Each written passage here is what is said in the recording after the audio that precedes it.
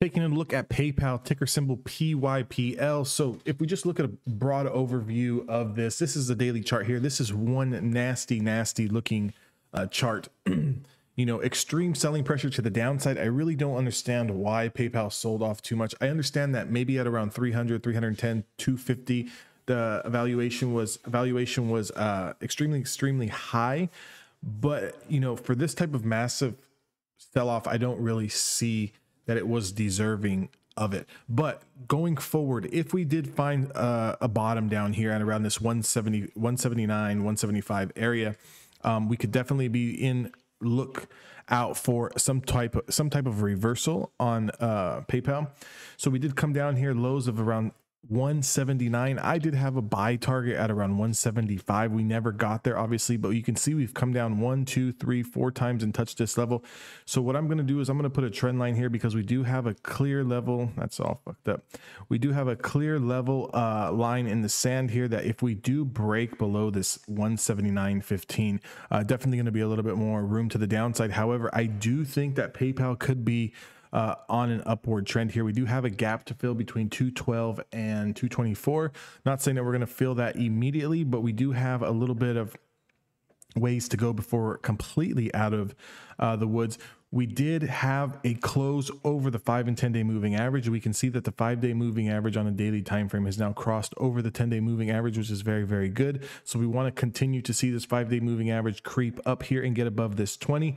Right now, we did close at the 20-day moving average. So what I'm looking for short term on PayPal, and when I mean short term, I'm talking about within the next week, okay? Especially for all you options players that are looking to play weekly options, being that we do have 2 days left of the trading week. Here's what we can potentially look at here. Anything over 197.50, confirmation of today's highs, a confirmation of a reclaim of the 20-day moving average. We could look to play this into that 200, 202.50 area.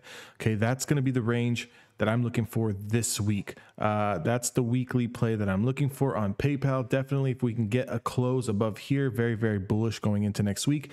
And then obviously anything over 202.35, 202.50, we do have room up here into this top channel line at around 216. So we are going to have a little bit of resistance, a little bit of choppiness once we start to get up into this zone. But just taking a look at the options flow here and what we have sitting on the block, nothing really dramatic that's going to really pull the stock price up. We do have these December 17th 200 calls that are sitting on the flow here, almost about $1 million worth of premium, 22 orders here.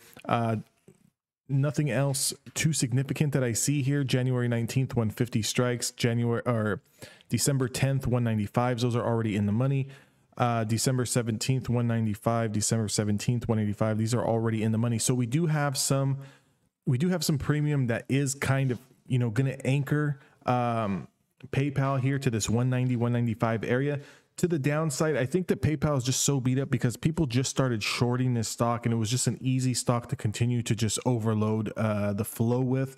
So basically, anytime you start overloading the flow and there's a significant amount of pressure to the downside, it's going to hurt the stock, you know, and then a combination of not enough buyers is also going to hurt the stock as well. But if we just look at the puts heat map here, you can see that we do have some puts, about 4.5 million here for January 21st, 310 and 270 strikes.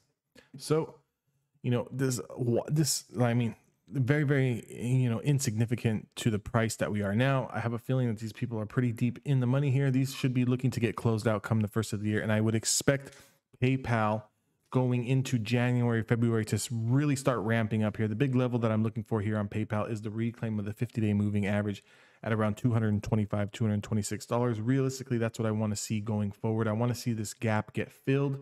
And then I want to reclaim this 50-day moving average. All of this stuff in here is just noise. However, there is room for potential trades here. Like I said, 197.50 to initially 202.30 for this week. Options expiring on the 10th. And then if we get any close over 202, I would look to potential swing trade anywhere from 1 to 3 weeks back up to this 216 target, kind of see what it's going to do. Again, this stock is going to chop around. It's not just going to go in a straight line. However, if you do get in on the right side of the trade and you are in early, you definitely know you have your strong base here at around 179, and anything below 179, 180 has definitely got to be a sell order to get out of that trade. Guys, I hope that helps a little bit, just kind of giving you guys an insight as to what I'm looking at when it comes to the ticker symbol PayPal, PYPL. If you did like this video, do me a favor, join my Discord. That link is down in the description box below. Give me a thumbs up, subscribe to my channel. I would highly appreciate it. And I will see you guys all in the next video.